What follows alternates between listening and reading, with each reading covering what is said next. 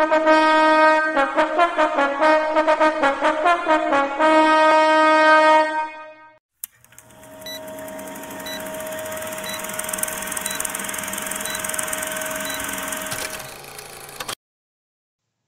2 of Timothy, chapter 3, the word says, "But mark this, there will be terrible times in the last days. People will be lovers of themselves, lovers of money, boastful, proud, abusive, disobedient to their parents, ungrateful, unholy, without love, unforgiving, slanderous, without self-control, brutal, not lovers of the good, treacherous, rash, conceited, lovers of the pleasure rather than lovers of God, having a form of godliness, but denying its power, having nothing to do with such people.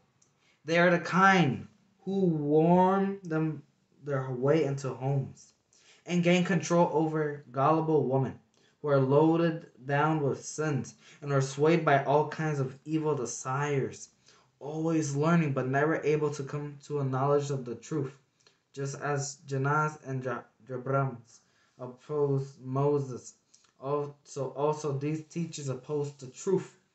They are men of depraved minds, who as far as the faith is concerned are rejected. But they will not get very far, because as in the case of those men, their folly will be clear to everyone." We are living in the last days. The day is soon that Christ will pick up his people. And the prophecies stated in the Word of God has been coming very true. The time is now to come to Christ, to put your faith and trust in him. The churches, come back humbly to God, and he will forgive you for all his sins. For in the Word it says, "Humble themselves to me, and I will forgive them for their sins." The time is now. We are living in the last days.